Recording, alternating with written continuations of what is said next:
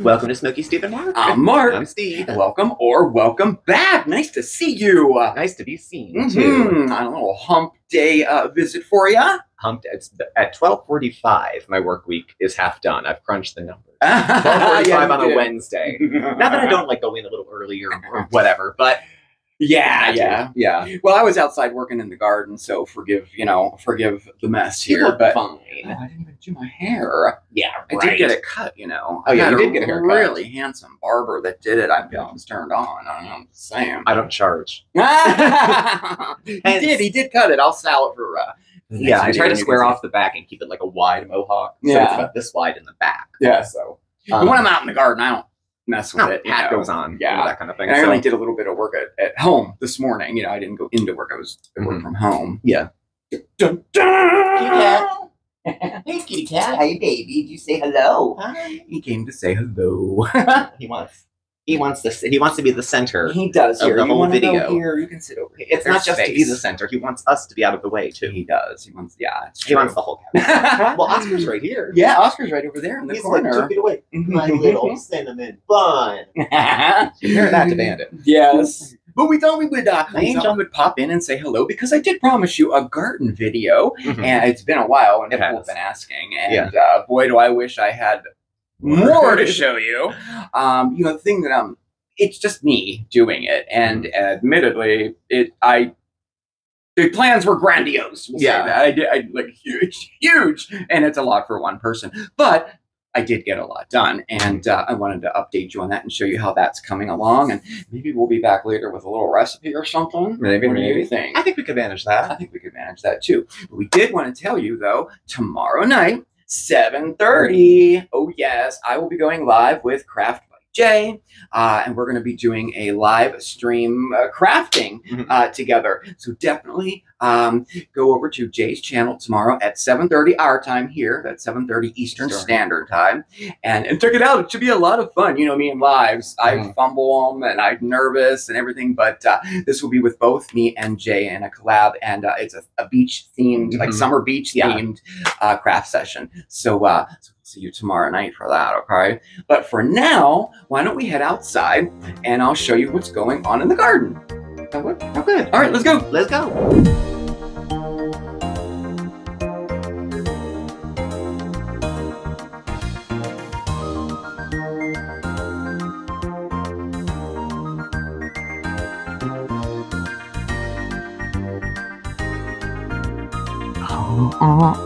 There we are. So as you can see, it's a mess. Yes, it is. But one thing I like about these garden updates is that when I go through everything with you, I can see, just how much I really did get done. I have a tendency to be, well, pretty hard on myself. You didn't get enough done and blah, blah, blah, but it's just me doing the garden. So, but anyway, so over here is Steven's blackberry bush. Look how big he got. He's doing really well. And the herb garden is doing very well too. It's all growing. And again, we have chives, tarragon, sage, basil, rosemary, parsley, olive mint, peppermint, spearmint, chocolate mint, ginger mint, ooh. And then moving on down, our thyme garden. And then we have English thyme, lemon thyme, ginger thyme, orange thyme, woolly thyme, and then right here is the oregano and our lemongrass. And I'm still working on the little kind of French drain here. Up there is that pipe, and it pours water out. But I'll tell you, since I did do this, look, the thyme has all come back now, so these will all grow. I was afraid I would have to get all new ones, but look, even this one here, he's coming back too. And then the ones down here, they already did. But anyway, and how about the moss? The moss that we did last year, it's all growing really nice all the way up on that wall.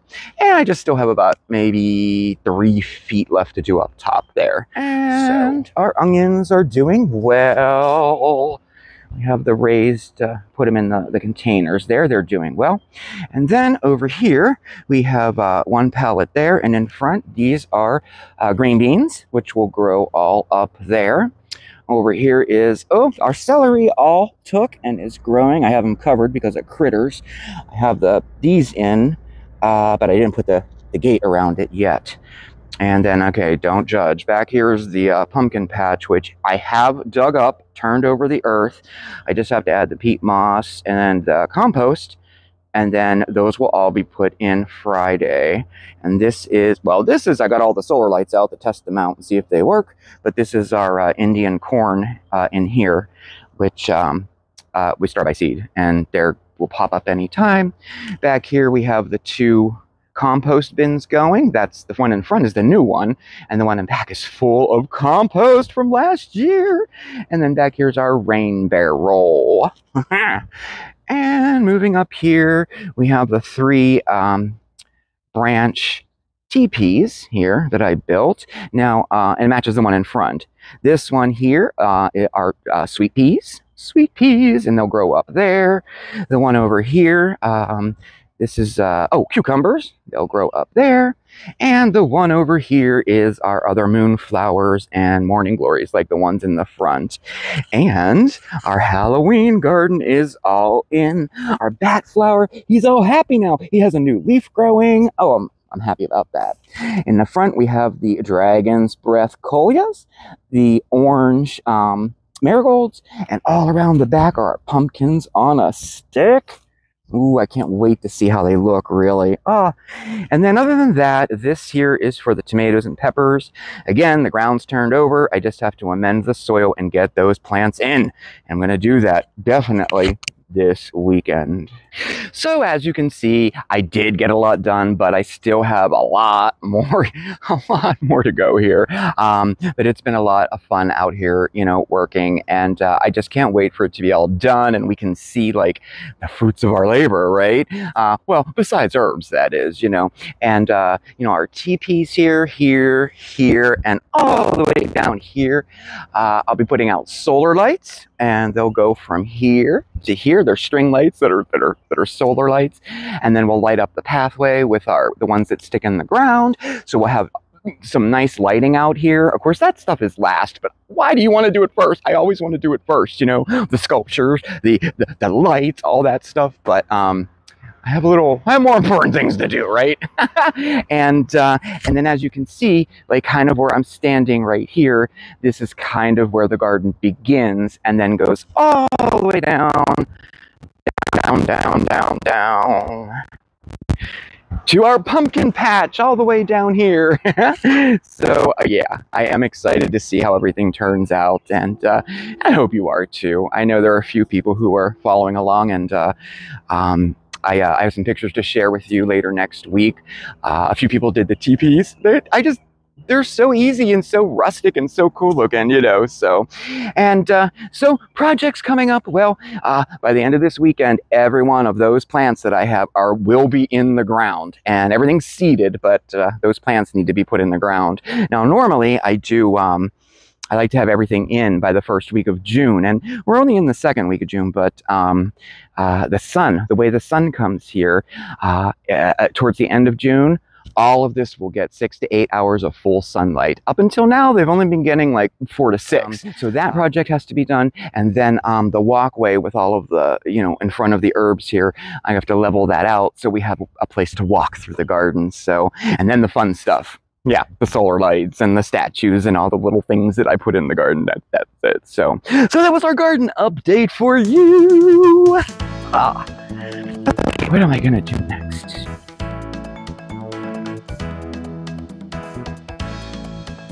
Hey guys, hey, happy summer! And we're celebrating in a big way. Oh yes, we are. Y'all, we have so much fun summer content. I don't even know where to begin. And of course, all of our old regular favorites too. Definitely. We have recipes and projects and hauls and trips. All with a little sprinkle of summer.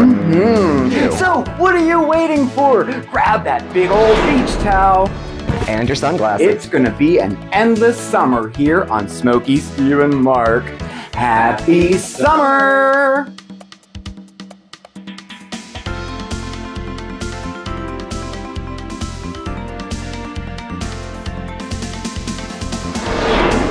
Oh, I figured, you know what, since the only thing I have ready in the garden are fresh herbs, we came up with a fabulous recipe for you. Oh, delicious. Oh my God, so good. It is a herbed, pull-apart biscuit loaf. Yes, it is! Say it 3 times nice, fast. nice.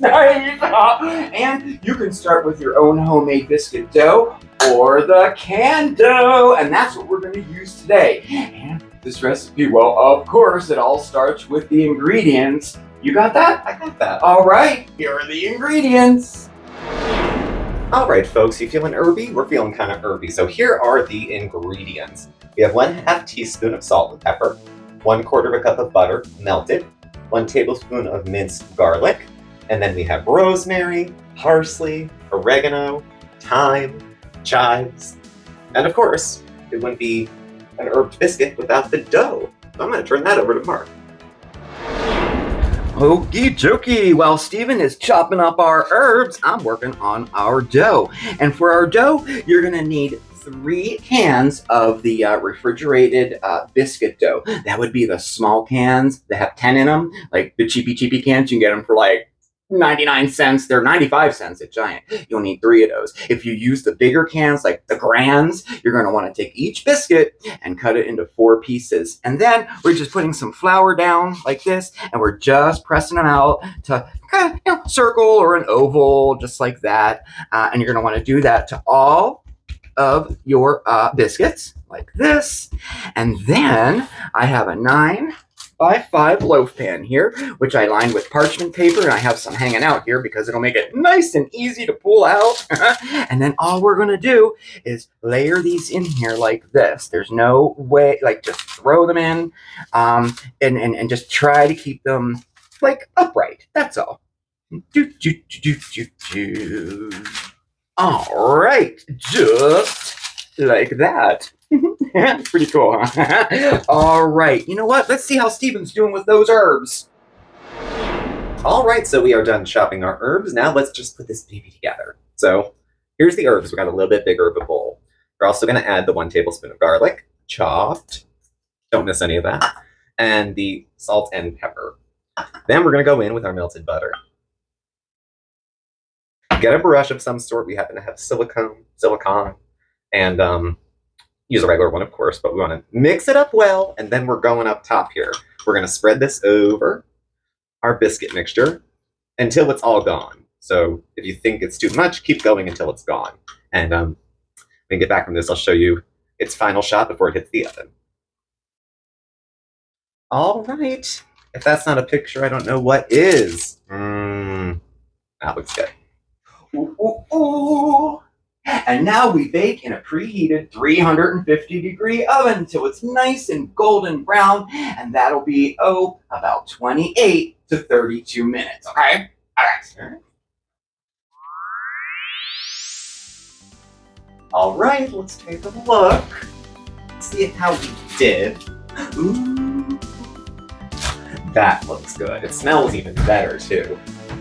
I gave it a couple of pokes just to check the center. This turned into 35 minutes for us to get the center done and the top not so dark. So I'm really excited. I actually like a lot of garlic bread, stuff like that. And we will catch up and give you a taste of it. And there you have it, our herbed biscuit pull-apart loaf.